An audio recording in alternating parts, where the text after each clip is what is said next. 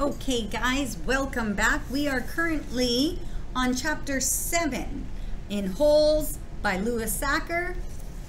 We have learned the story about great-great-grandpa Elia and how he was so in love with Myra and was given a task by the Egyptian woman in town to climb up the mountain carrying the piglet every day, let the piglet drink out of the spring that runs the opposite direction, and then on the very last day he was supposed to actually carry her up the mountain, and he didn't. Elia went to see if he would be chosen to marry Myra, and Myra did not choose Elia instantly. Okay, she wasn't sure who she should choose. She didn't know. In her defense, it seems like she was never allowed to make a decision before in her life, so it would be very difficult to know who to choose and to know how to make a decision, especially a decision as important of who you're going to marry and spend a good portion of your life with, if you've never even been allowed to make a decision before.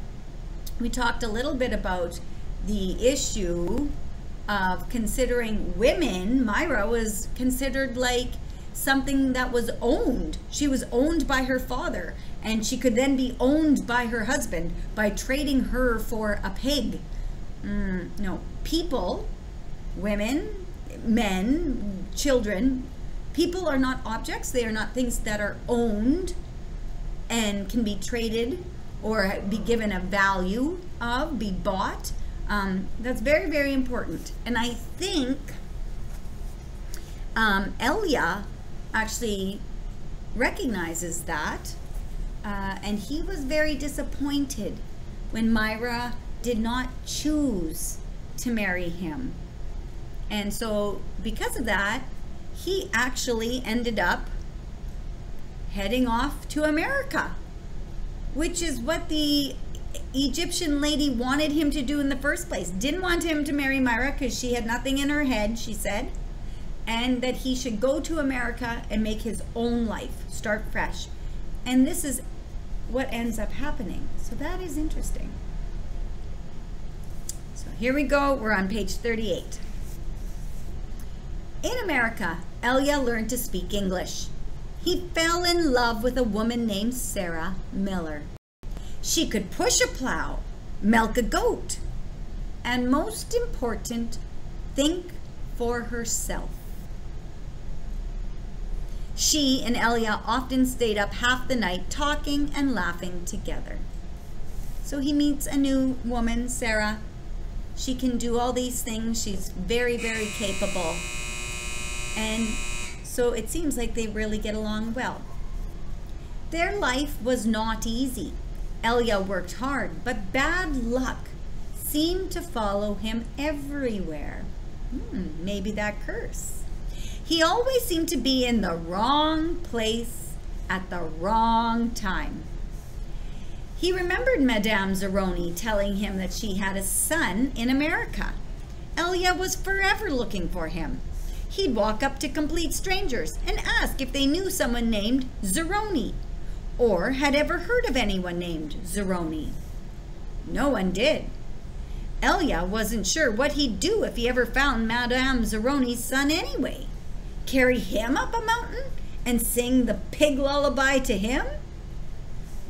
After his barn was struck by lightning for the 3rd time, he told Sarah about his broken promise to Madame Zeroni. "I'm worse than a pig thief," he said. "You should leave me and find someone who isn't cursed."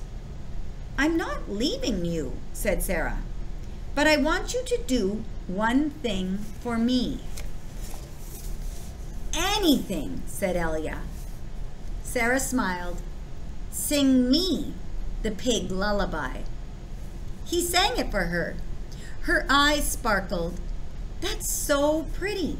What does it mean?" Because remember, Elia's speaking his language. He was from Latvia, I believe, so he'd be speaking Latvian, right? He's singing this song in a whole different language. It's not English. Elliot tried his best to translate it from Latvian into English, but it wasn't the same. It rhymes in Latvian, he told her. I could tell, said Sarah. A year later, their child was born. Sarah named him Stanley because she noticed that Stanley was Yelnats spelled backwards. Sarah changed the words of the pig lullaby so that they rhymed, and every night she sang it to little Stanley. If only, the woodpecker sighs, the bark on the tree was as soft as the skies, while the wolf waits below, hungry and lonely, crying to the moon. If only, if only. Stanley's hole was as deep as his shovel, but not quite wide enough on the bottom.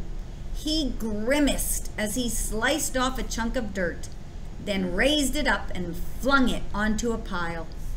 He laid his shovel back down on the bottom of his hole, and, to his surprise, it fit. He rotated it and only had to chip off a few chunks of dirt here and there before it could lie flat across his hole in every direction. He heard the water truck approaching and felt a strange sense of pride at being able to show Mr. Sir, or Mr. Pendanski, that he had dug his first hole. He's proud of himself. It was hard work.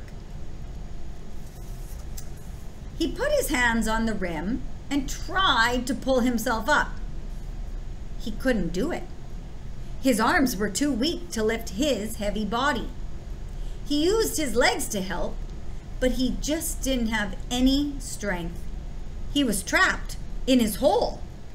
It was almost funny, but he wasn't in the mood to laugh.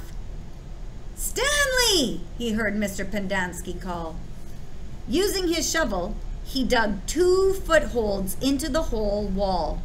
He climbed out to see Mr. Pendanski walking over to him. "I was afraid you'd fainted," Mr. Pendanski said. "You wouldn't have been the first." "I'm finished," Stanley said, putting his blood-spotted cap back on his head. "All right," said Mr. Pendanski, raising his hand for a high five, but Stanley ignored it. He didn't have the strength. Mr. Pendanski lowered his hand and looked down at Stanley's hole. "Well done," he said. "You want to ride back?" Stanley shook his head. "I'll walk." Mr. Pendanski climbed back into the truck without filling Stanley's canteen. Stanley waited for him to drive away, then took another look at his hole. He knew it was nothing to be proud of, but he felt proud nonetheless. He sucked up his last bit of saliva and spat. All right, so that's the end of chapter 7. We're going to go straight into chapter 8. A lot of people don't believe in curses. A lot of people don't believe in yellow-spotted lizards either. But if one bites you, it doesn't make a difference whether you believe in it or not. Actually, it is kind of odd that scientists named the lizard after its yellow spots. Each lizard has exactly 11 yellow spots, but the spots are hard to see on its yellow-green body. The lizard is from 6 to 10 inches long and has big red eyes. In truth, its eyes are yellow, and its skin around the eyes which is red, but everyone always speaks of its red eyes. It also has black teeth and a milky white tongue. Okay, this lizard sounds creepy. Ew. Looking at one, you would have thought that it should have been named a red-eyed lizard, or a black-toothed lizard, or perhaps a white-tongued lizard. If you've ever been close enough to see the yellow spots, you are probably dead. The yellow-spotted lizards like to live in holes, which offer shade from the sun and protection from predatory birds. Up to 20 lizards may live in one hole. They have strong, powerful legs and can leap out of very deep holes to attack their prey. They eat small animals, insects, certain cactus thorns, and the shells of sunflower seeds. All right, so it sounds like where they are, Camp Green Lake, is a very good place, a nice habitat for these spotted lizards, yellow spotted lizards, to live. Deep holes, stay away from the birds, and yes, there are a lot of shells of sunflower seeds. All right, guys, we will leave it there. Next video will be chapter 9. Take care.